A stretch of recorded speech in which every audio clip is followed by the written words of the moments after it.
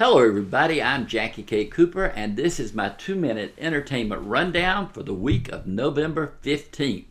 Let's start out with the 33. This is a true tale of the Chilean miners who were trapped underground back in 2010.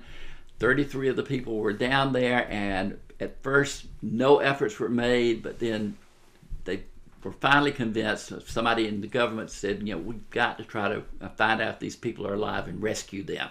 And it makes for a thrilling movie. Antonio Banderas and Rodrigo Santoro, Juliette Binoche are the stars. It's rated PG-13 for profanity and caving in violence. I scored it 7 out of 10.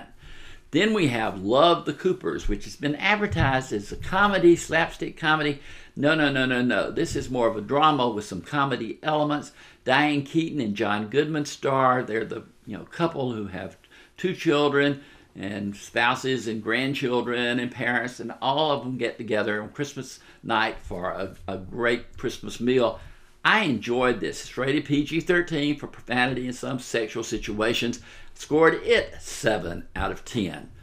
Finally, we have My All-American. This is based on the true story of Freddie Steinmark, a young man who played for the University of Texas. He was gung-ho all the way.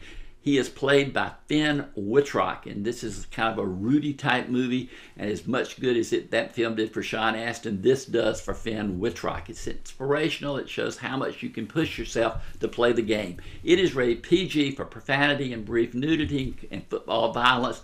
I scored it 7 out of 10.